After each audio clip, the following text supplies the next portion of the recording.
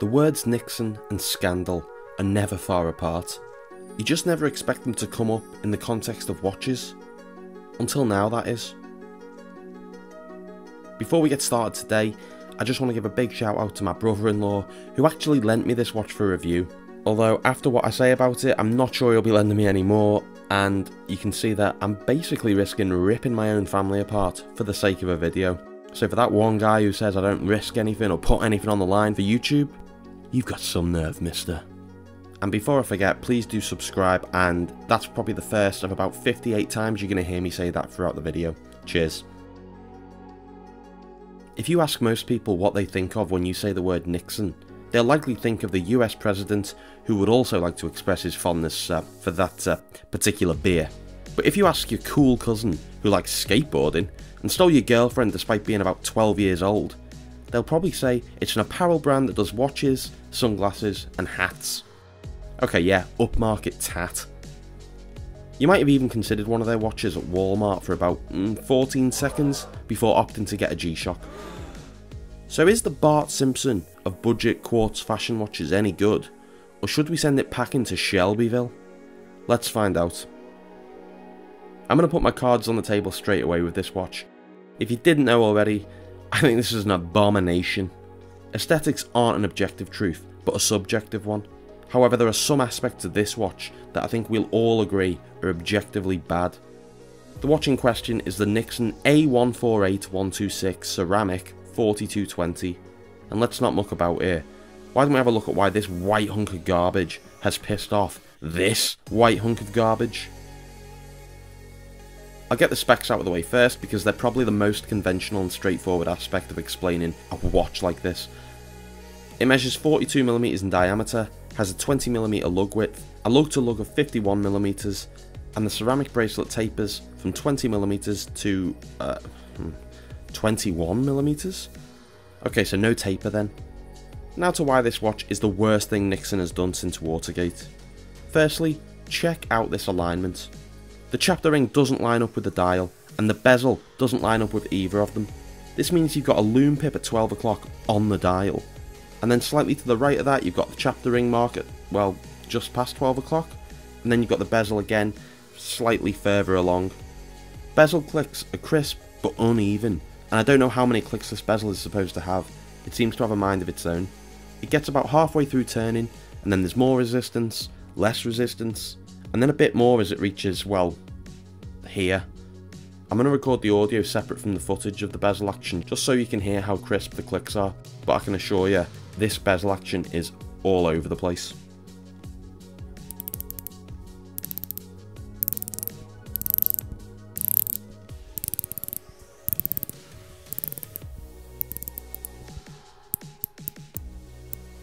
See what I mean? This thing is better heard than seen. And I think there's a reason not many brands work with ceramic, barring some of those who have a long and storied history of using it to create iconic watches, like Rado. And it's best seen on the underside of this bracelet. Okay, imagine peeling off the wallpaper after you've just walked into Don Draper's office. It wouldn't be too dissimilar looking. Look in between each of these links. You've just turned up at Sterling Cooper, and Pete Doherty, circa 2004, is there pitching his idea on how to absolutely ruin a watch's look by using what he's got under his fingernails. It is grim. This was serviced a couple of years ago, and it hasn't been worn as much as it might have been, and the chipped links weren't replaced, and they weren't even offered to be replaced, nor was any cleaning of the ceramic material done to stop this looking like a nicotine advert on your wrist.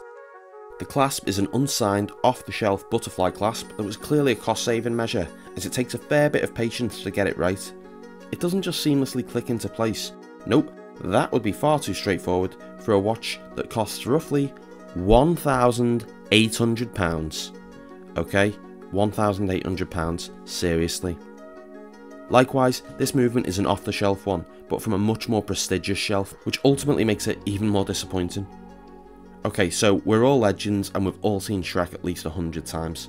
So you'll understand when I say that this movement could be compared to Princess Fiona. She had to marry Lord Farquaad, but the audience knew that she'd essentially still be a prisoner.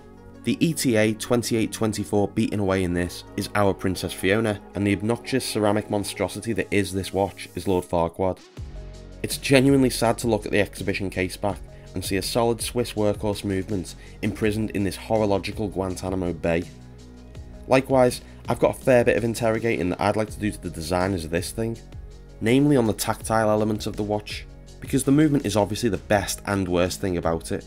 It's where a fair whack of the money's gone, based on the clearly low amount that's been put into said tactile elements. However, despite the low quality of many aspects of this watch, this thing still retailed at £1,800.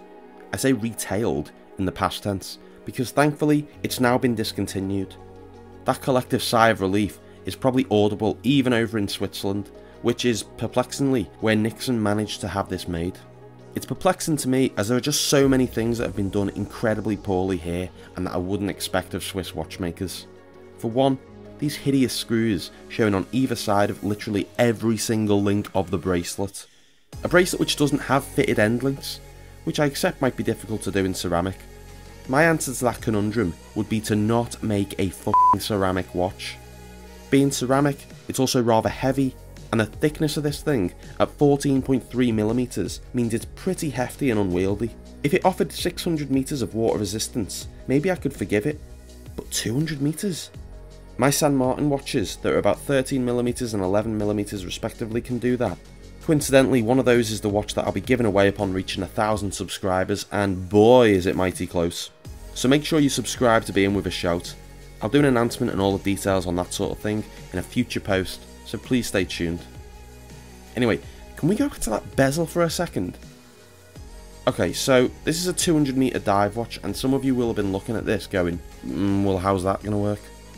The loom pip is on the dial, not the bezel.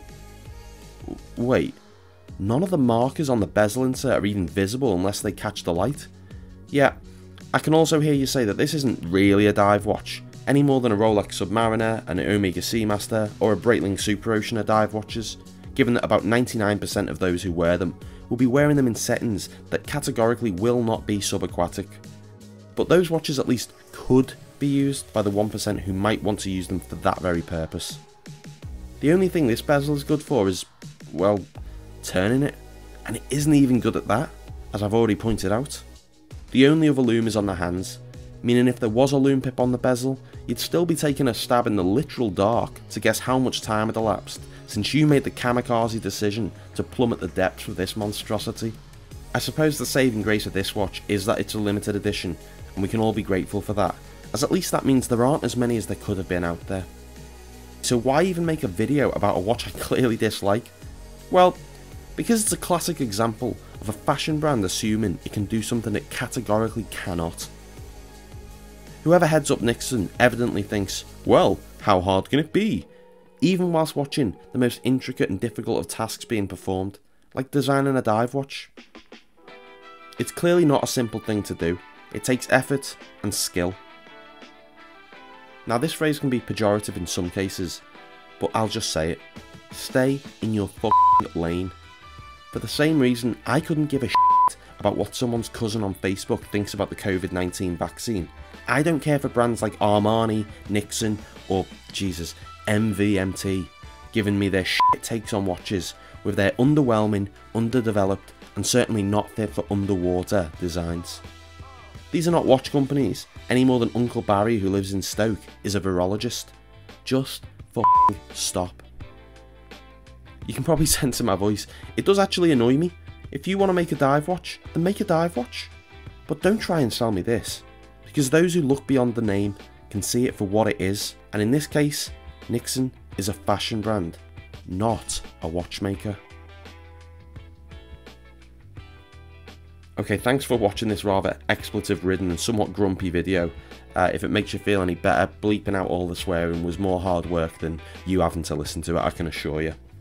I thought I could use my very small plinth to have a go at a watch that I think deserves it. If you want to see that plinth get bigger, oh, as an actress said to a bishop, then please do subscribe and like the video and all that sort of stuff. I don't understand the YouTube algorithm, but apparently everyone else does, and it's a great idea. Thanks again, I'll see you next time.